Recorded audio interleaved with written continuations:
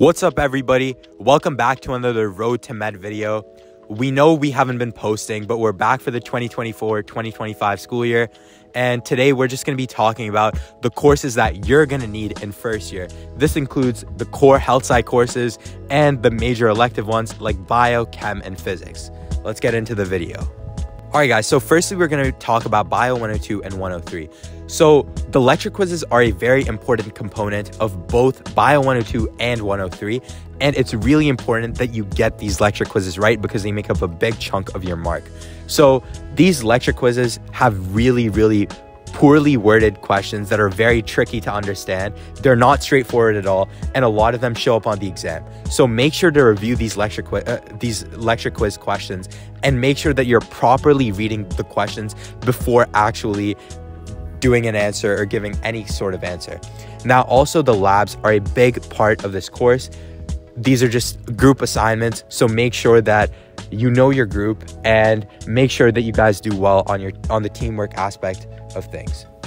Now we're gonna kind of go into the homework aspect. So there's something called DSMs, and these are kind of little questions you're supposed to do. They're completion only, and you get a limited attempts. But the big thing is, right, you want to be able to do them and to do them properly, right? You get a grace period, you get a lot of time to do them, but you have to do them. I know a lot of people that slacked off, including myself sometimes, and these are really important. A lot of these questions show up on the exam, and they iterate this tons of times in the course, and we saw them last year. So if you guys really want to succeed, make sure you are doing those questions because they're really high yield on exams.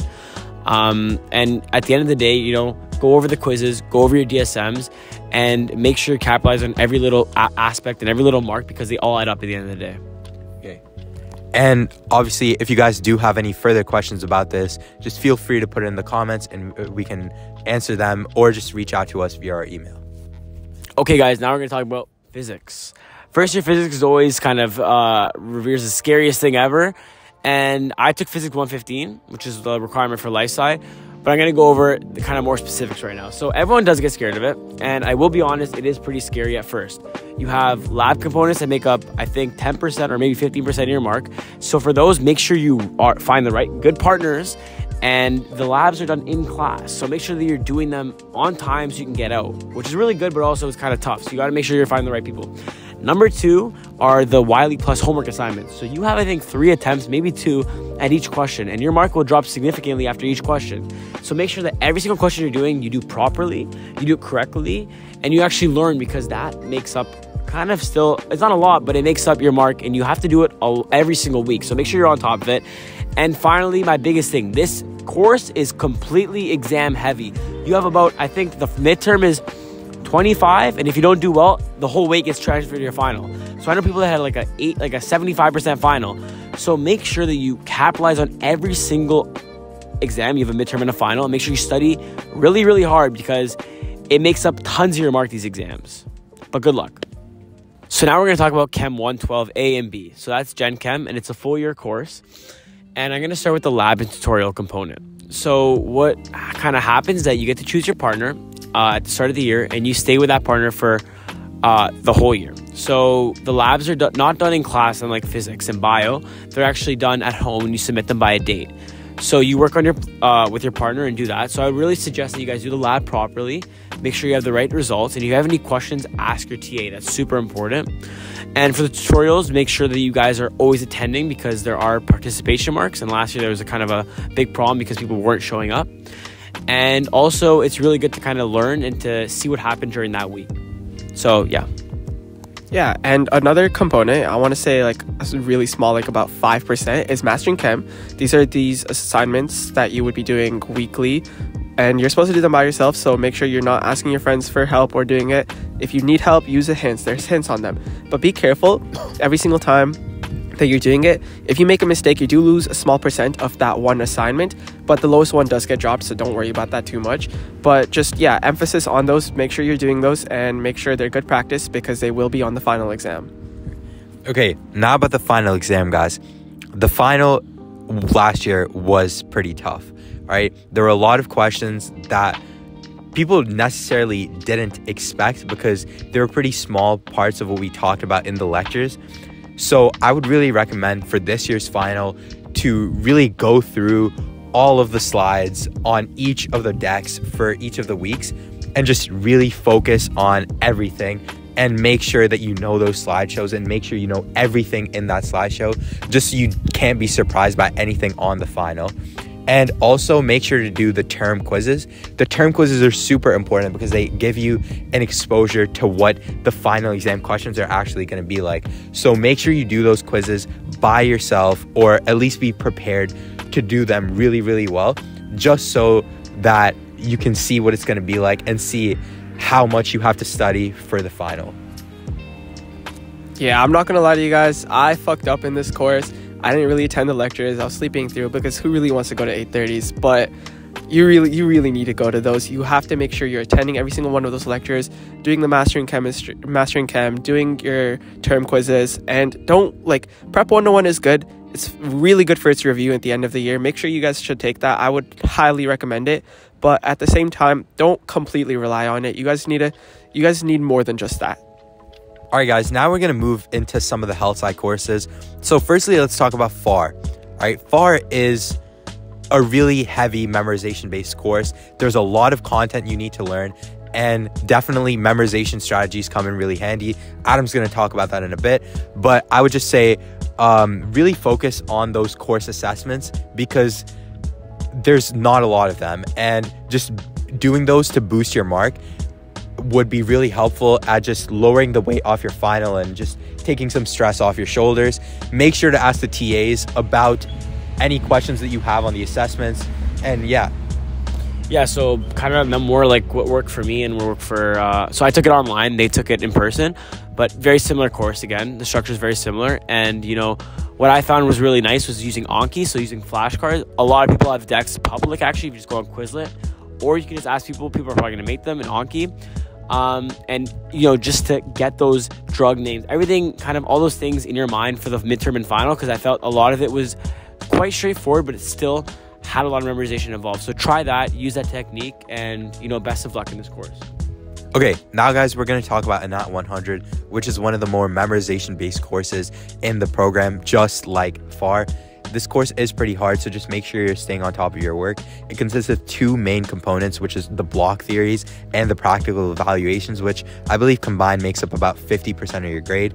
For the assignments, guys, just make sure that you're asking your TAs for help whenever you have questions, and you're just starting them well ahead of time, just so you have time to edit and see what other people are doing, maybe get a chance to peer at it.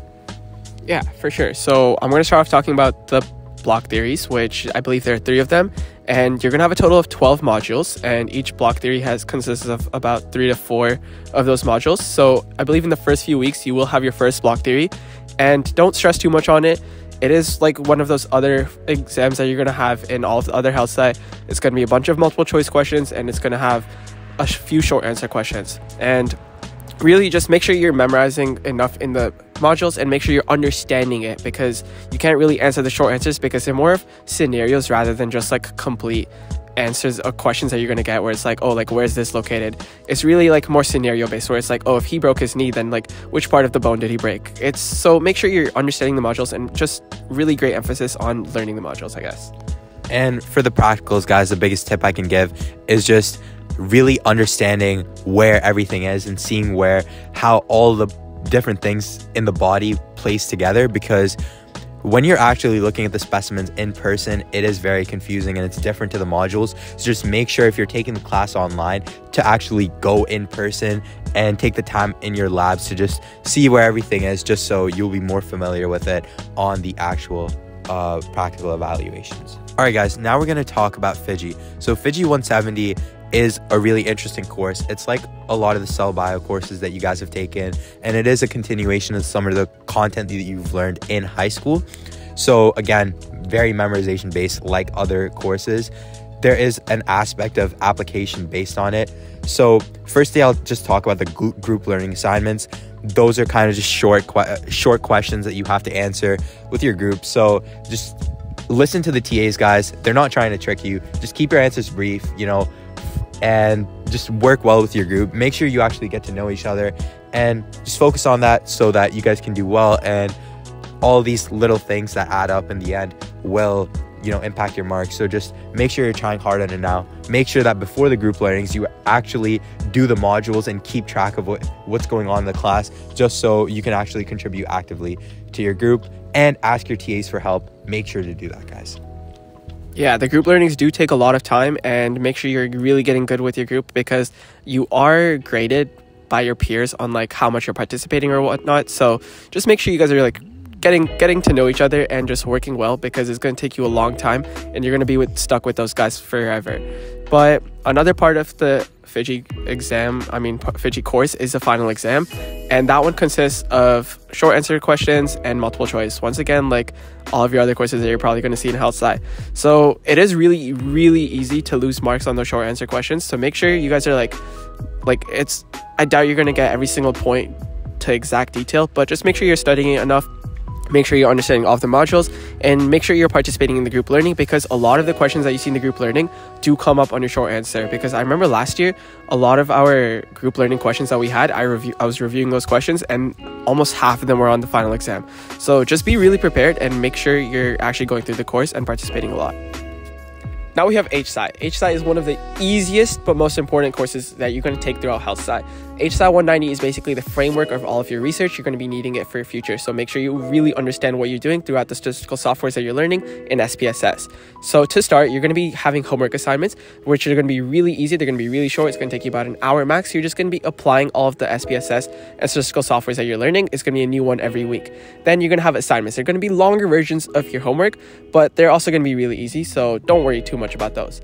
And there's also quizzes. So quizzes are all multiple choice. It's going to be how you use the statistical software, so make sure you really understand how they work, because you're going to be needing to know those for your multiple choice questions. And then finally, you have the final exam, which is basically a mix of your homework and your quizzes. So don't worry too much, you got that.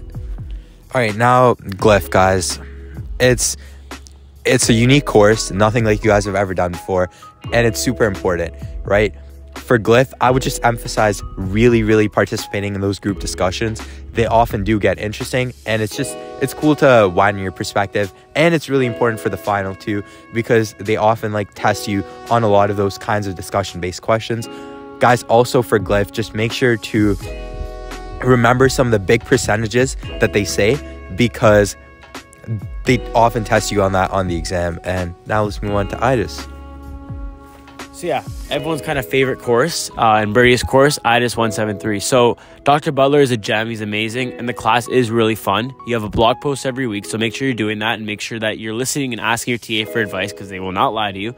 Again, this class is pretty TA dependent, but at the end of the day, if you guys are doing the work and you're submitting your blogs on time, it's going to be pretty good. And then these self-reflections are like you need a pulse. Like seriously, just write, give yourself perfect. I'm telling you, they'll give you the mark, and past that, you'll be fine. So again, we all know first year is scary. We just went through it. Now we're in second year, right? It's scary, but you know, you guys got it. Make sure that you guys are on top of your things. You're talking to people. You're staying connected. And you know, we're gonna post a Google Drive with all of our resources in the first year that we have, Anki, flashcards, everything that you guys need. And you know, if you guys have any questions or any concerns or any comments, you know, just send it to us in the comments below, or just email us. You know, again, it's not easy, and you know, it's gonna be scary, but you guys got it, and we made it through somehow, and you guys will too. So thanks for watching, guys.